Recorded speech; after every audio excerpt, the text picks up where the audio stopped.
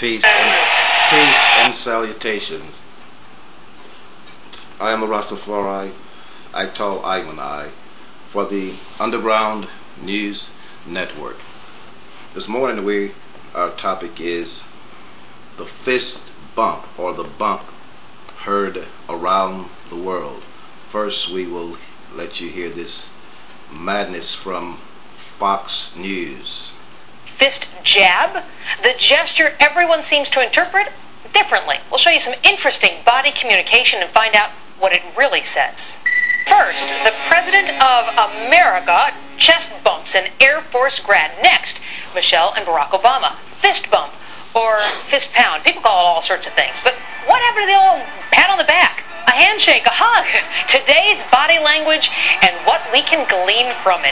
Janine Driver is a body language expert and joins us now. Janine, thanks for being back with us. Hi, Edie. Nice to be here. Tell me about this whole thing. Let's start with the Barack and Michelle Obama, because that's what most people are writing about, this fist thump.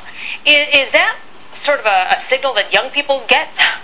I'm sure it is, without a doubt. And it's a connection that they have together. It's something just personal between the two of them, like, I'm proud of you. My husband and I, if we're walking down the street and he's proud of me, we have our own little method. He squeezes my hand 3 times, which means I love you, and I squeeze his 4 times, saying I love you too. It's something intimate between them, but I'm sure young people in this country are going to kind of like them kind of representing a little bit. This is total madness. Okay, there are a few people on YouTube discussing this bump thing, and they say that it's the new high five. Well, the origin of the fist bump is spiritual. Let's start here. The greetings of a Muslim offering peace. The hand is an extension of the body. One of the foremost extensions of the body is the fingers. It's the point that energy leaves the body. It's one of the points that you can transfer energies. So originally the shaking of the hand was to exchange energies, wishing someone well, greeting. The hands would be used for healing. So let's take, for instance, one thing we could look at here to give you a better understanding. Like a Muslim steps his foot inside of the other man's foot, right feet touching, clasps his hand, comes closer, kissing each side of the jaw. Now, esoterically, if a dignitary or a person wants to pass a message in a crowd without anyone else hearing it, speak the message, grab him to the ears, deliver the message, kiss him on the jaw, and come back.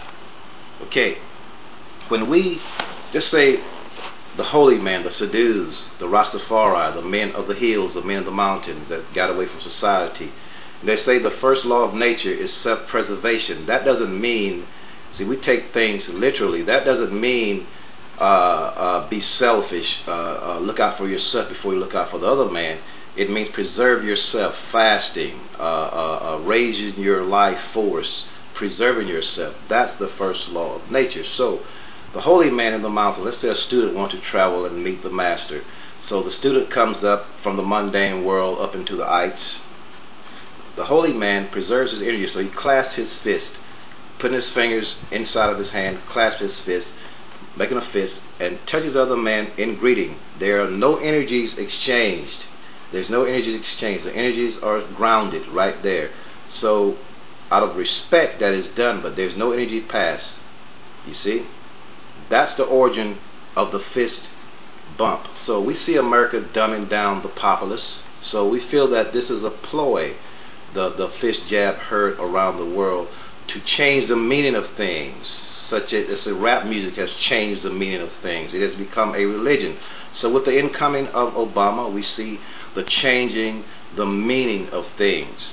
So I hope this is squared away, the fist bump, for people that was interested in the fist bump. And so self-preservation is the first law of nature, and there's a natural mystic blowing.